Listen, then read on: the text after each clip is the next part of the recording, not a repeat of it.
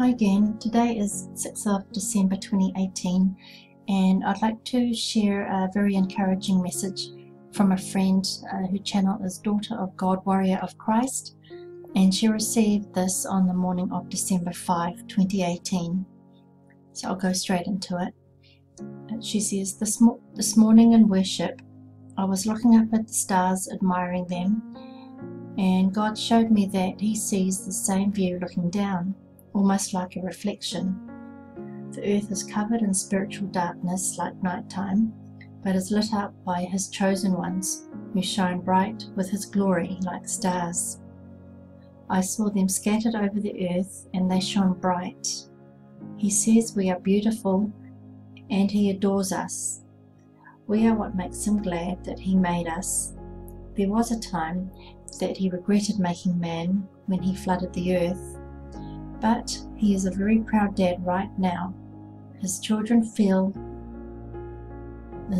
don't feel like they are worthy, but their humility and love for others makes them worthy and beautiful in His eyes. He is going to use us soon to bring in the harvest. We will do things that we don't think we can do right now, but He knows we can and we will in His power. Trust Him. Stay close, stay awake, be brave, and soon we will mount up with wings like eagles. The scriptures for this are Ephesians 5:8. For you were once darkness, but now you are light in the Lord. Walk as children of light. Acts 13:47. For so the Lord has commanded us, I have set you as a light to the Gentiles, that you should be for salvation to the ends of the earth. And Matthew 5:14. You are the light of the world. A city that is set on a hill cannot be hidden, nor do they light a lamp and put it under a basket, but on a lampstand, and it gives light to all who are in the house.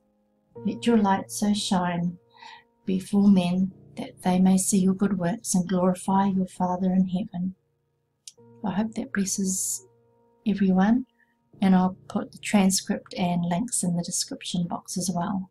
God bless.